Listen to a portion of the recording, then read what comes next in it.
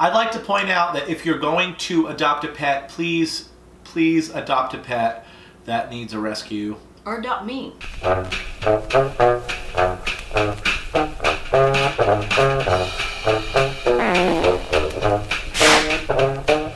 For some reason, I just woke up one morning and I'm like, I think we're gonna get a cat. And I went down to the pound and it was like around 4th of July. This was a year ago. And they were like $10. At least this is as cheap as they get, so. Pretty cheap. Like Dolly Parton. Okay, so I went down initially to get this cat. It was an old, bitchy looking cat online at the ASPCA. Old, bitchy looking orange cat. So I went down like, I'm gonna get that cat. They don't open until, I think it was like 11.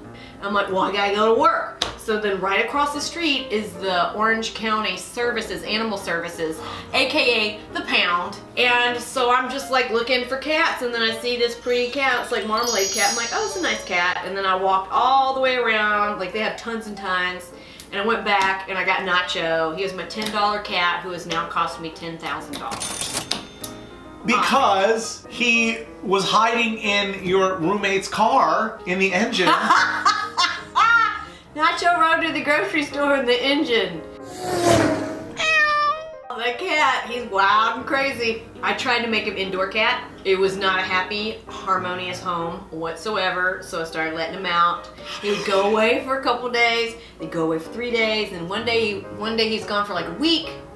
And then finally he was gone. I think it was about 2 weeks, and I'm like, well, he's gone. Something got him. She like had moved on. I moved on, I'm like, okay, I got it out of jail. Until people online were saying, I think we found your cat. Yeah, he was sitting like on an electrical box, like blocks over. Living life. And I think there was a lady feeding him. He's got Wait. He's got a granny girlfriend on another street over there that feeds him. And then he comes back. So Nacho's a cheater. He's a cheater. Don't ever trust the gingers. Hey, kitty, kitty, kitty.